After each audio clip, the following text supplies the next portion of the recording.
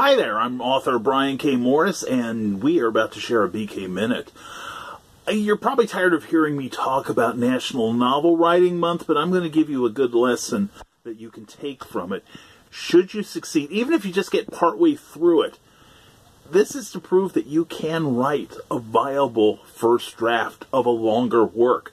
I did that when I was in college, but we didn't have NaNoWriMo back then, so it took me a long time to learn that lesson. Now look where I am. Today's assignment, in the comments below, just say hi, okay?